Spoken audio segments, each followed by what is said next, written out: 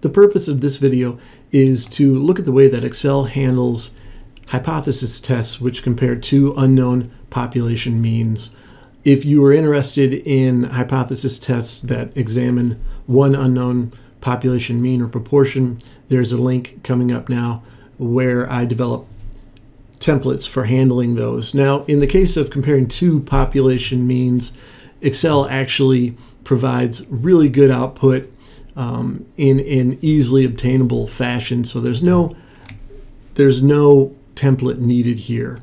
We will be looking at the results that are driven by the Data Analysis Toolpak. So if under your Data tab, moving from Home to the Data tab, if under your Data tab you do not have the Data Analysis Toolpak available, go ahead and click the link that's popping up now to see how to add that.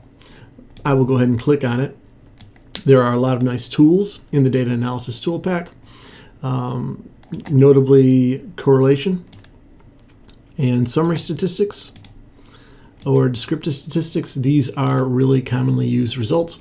But today's video, we are examining the bottom four options, which are hypothesis tests for comparing two unknown population means.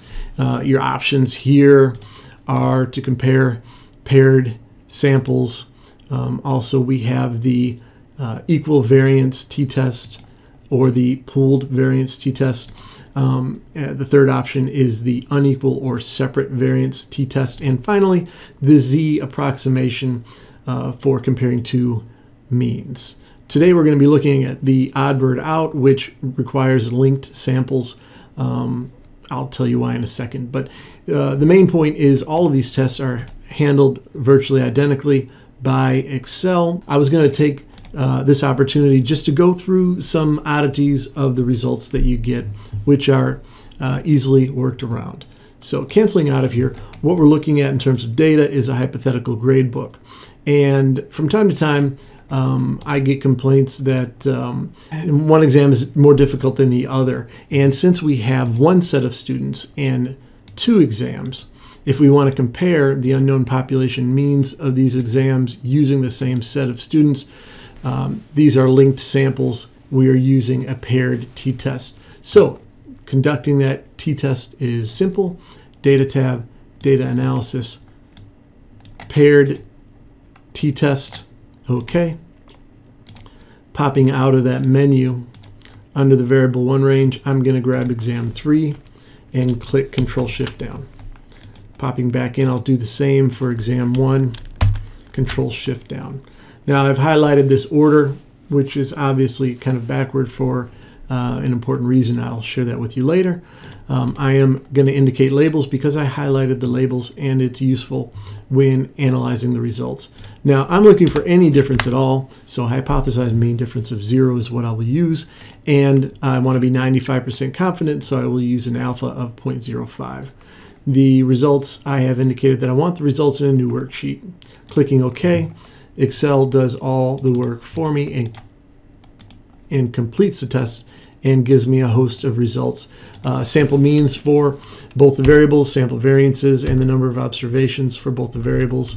We are going to be looking at the test statistic, also the critical values and the p-values for the rest of this video. So everything comes out perfectly if we stop here. There are some issues down here. Now, it's giving me the p-value for a one-tailed test. Now, in terms of the p-value for a left-tailed test, should be the area to the left of your test statistic, or in this case, t-stat. Excel is assuming if you have a negative t-stat that you are doing a left-tailed test, which is reasonable because if you have a negative t-stat, you will never reject the null in a right-tailed test. So it is giving you the p-value here in a one-tailed test for a left-tailed test whenever t-stat is negative. And I will show you what I mean. So if we were to calculate this using Excel, it would equal t.dist. This is going to give us, again right here, left-tailed. So it's going to give us the area to the left of our input, which is t-stat, putting in the degrees of freedom, and putting in true for cumulative. This is going to give us the area to the left of negative 0.541. Under the t-distribution, 1 degrees of freedom are 63. And as you can see, we're getting the area to the left because t-stat is negative. So, provided your left tail test, your one tail test is a left tail test in this case, you get the right output.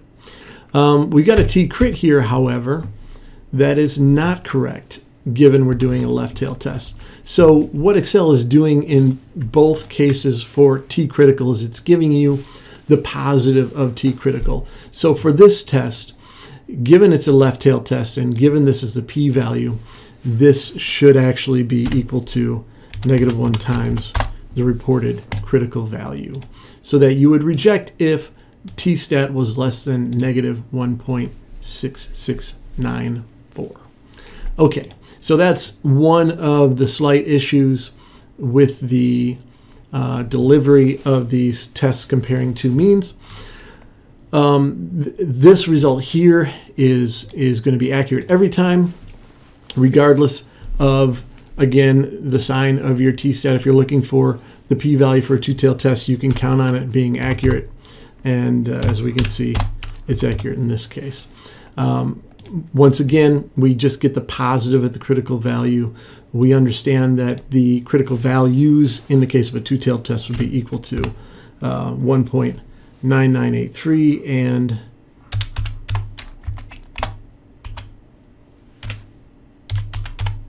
the negative of that. So any value of a test statistic that was less than -1.2 or -1.998 or greater than 1.998 would lead to us rejecting the null hypothesis.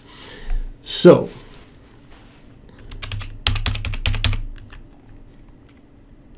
just reworking through, everything up here is going to be fine. This p-value will depend. It will apply to a left tail test if your t-stat is negative. It will apply to a right tail test if your t-stat is positive. The critical value is the absolute value of the critical value in both cases, both the one-tailed test and the two-tailed test. This result will always be correct. So these are some issues if you're going to use the pre-canned hypothesis test comparing two means in Excel, but it's so easy that these issues are kind of minor to get over. Thanks for watching, and I hope that this helped.